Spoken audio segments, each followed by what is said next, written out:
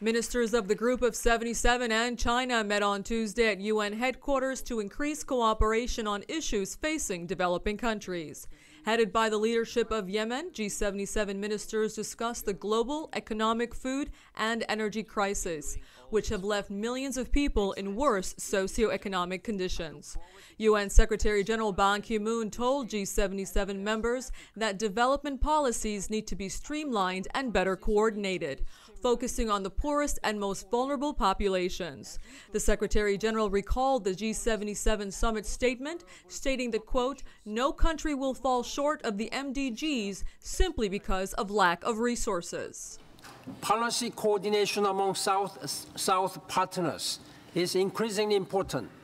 Regional and sub-regional organizations have made good strides in this area, but more work is needed. Members agreed that further efforts must be at the forefront of discussions to ensure a global consensus aimed at establishing a global governance structure.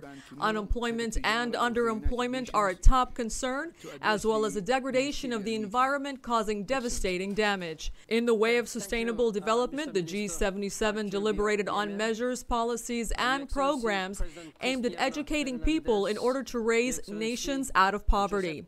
Focus was driven toward the least developed countries, the small island states, and Africa. I think on all the major issues, whether it is the environment or whether it is sustainable development, and that hopefully that the meetings and the documents we have prepared will be approved by the Group of 77 to, I think, to the benefit of the Group of 77 and the world at large. Tajikistan was admitted as a new member of the G77 on Tuesday, making its membership reach 131 countries.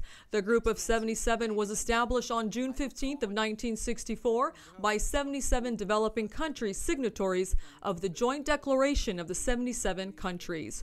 Argentina will hold the leadership of the G77 in 2011. Afaf Kanja, South News, United Nations.